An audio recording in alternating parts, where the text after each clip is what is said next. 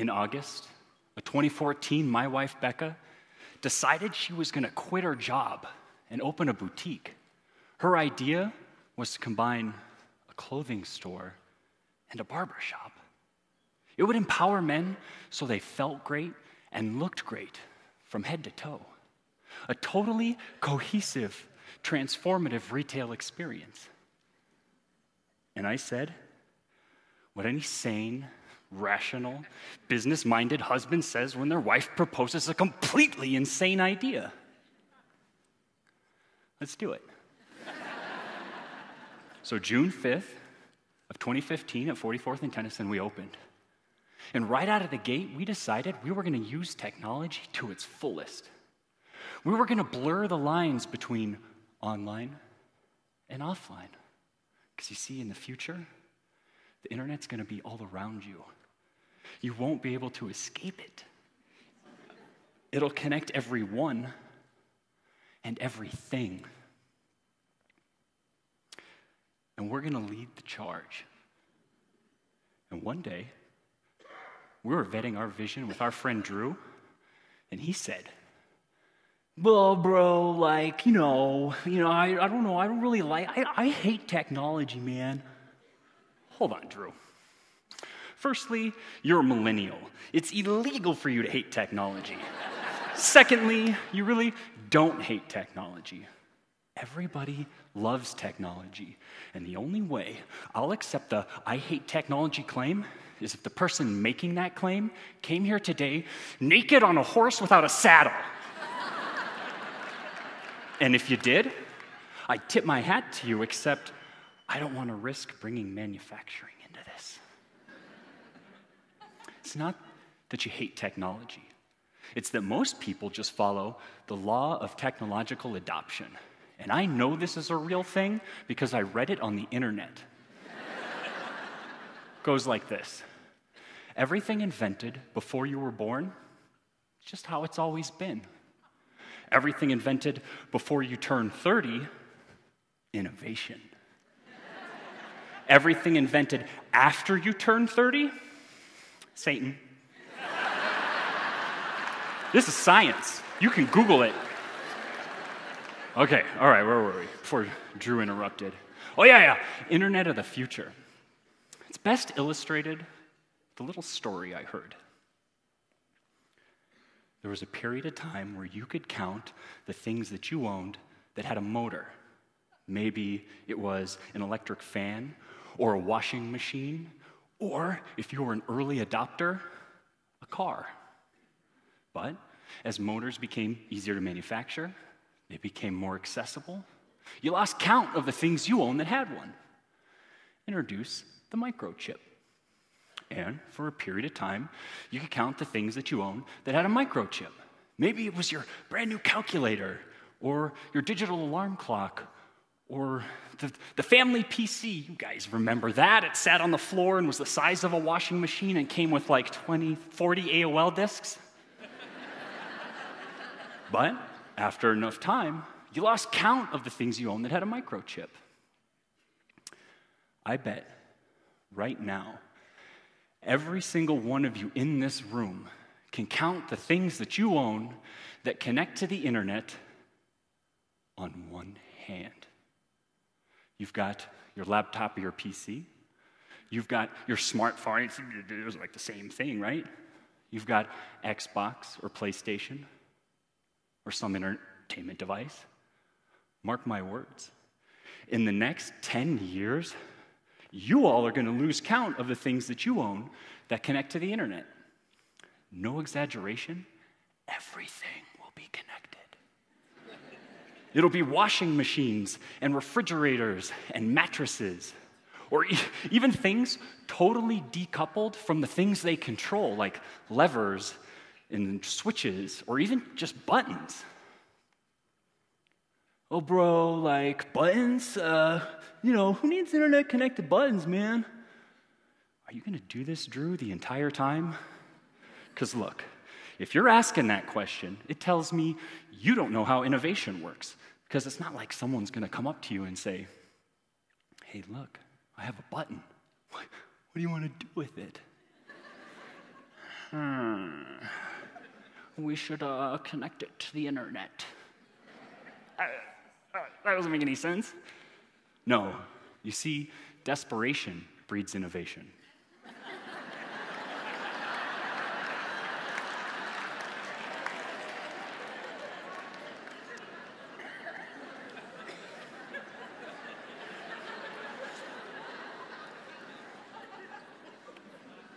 My wife's shop is very much a reservation-based business. You can book with a barber for a cut and a shave, or a clothing consultant to help you pick out clothes. And then, oh, I see. You totally thought I dressed myself this morning. I get that a lot. But for cereal, we're a startup, which means we can't afford to be turning away walk-ins because we're understaffed. So what do? Got it. We're going to take that button, we're going to connect it to the internet. Then, every time we turn away a walk-in, we're going to press it. It's going to generate a report telling us the days of the week and the times of the day we're turning away the most business. It's going to give us intelligent scheduling. We're going to gain insights, and my favorite part, it's going to be real time. Oh, bro, like real time, everybody's got ADD these days. Oh my gosh, Drew, you're still here.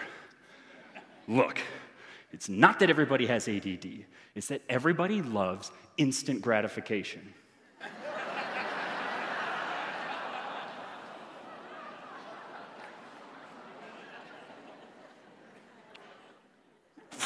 Nuh-uh, man, not me. I have patience. Oh, yeah? Oh, yeah? Tell me, Drew, how does this make you feel?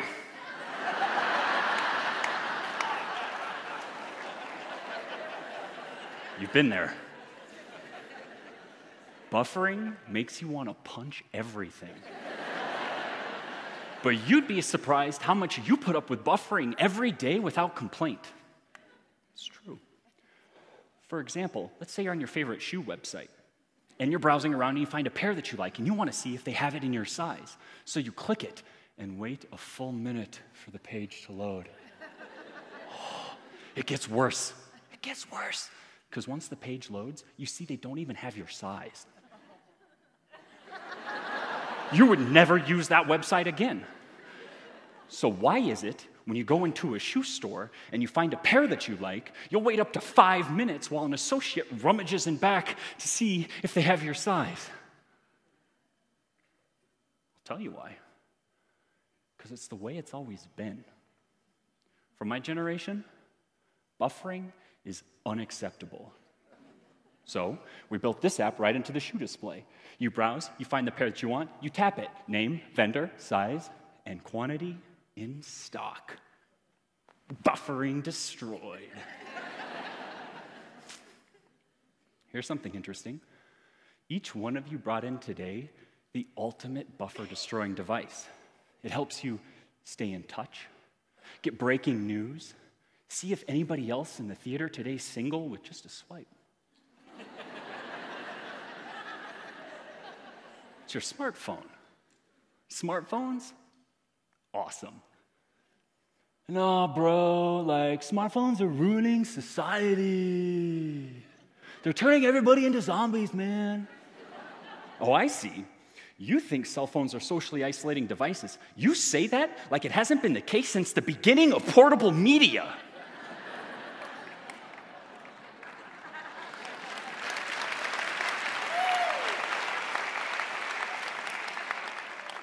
Nah, man, that's different because they're reading local news, so they're still connected with their neighborhood, man. I'm watching what my best friend is having for lunch. Doesn't get much more connected than that. But ultimately, it comes down to how you use it. And a smartphone, used effectively, is the most empowering device in human history. For example, you book an appointment at my wife's shop, and just before you arrive, the team has sent this notification. It's got your name, your email, your phone number, number of visits, how much you like chit-chat, because sometimes you want to be left alone, right? the service, the time, your photo, notes the team has left about you, and notes you've left for the team. And one day, a notification came through from a gentleman who'd never booked before. And the note that he left the team, it said, "I'm deaf." So Dee, his barber, she runs up to me and says, "Did you see?" "Yeah." "Well, what are you going to do?" "Well, we offer everybody a drink when they come in, so get him a bottle of water." "You know what I'm going to do?" "What?" "I'm going to practice my sign language." "Well, that's brilliant. I guess I'll get that bottle of water ready." A few minutes later, a gentleman approaches, and because we have his photo, we know it's him. And he comes in, and he says, and I say,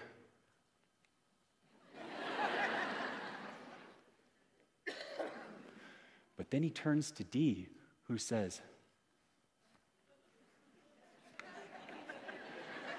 to which he replies,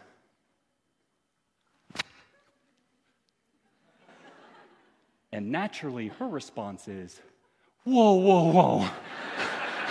I don't really know sign language. I just memorized how to say hi, welcome, thank you for coming. So she takes him back, sits him down. 30 minutes later, he's a brand new man. And he's smiling, and we're smiling. And he thanks us, and we thank him. And he exits the shop, and he stops right in front of our big sign. It's also connected to the internet. He pulls out his smartphone, snaps a selfie. Later that evening, I pull out my smartphone, and I go into Facebook, and I look him up. And I'm humbled to see that he has made that selfie his Facebook profile photo. The future is coming, and it's not what you expect.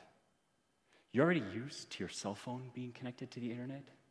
Get ready for the Internet of Things. Get ready for internet-connected buttons everywhere, shoe displays, coffee tables, even dressing rooms. I know. It's really scary now, but you've done it already. Oh, I've got such a crappy internet connection. Get ready to feel the same way about your couch.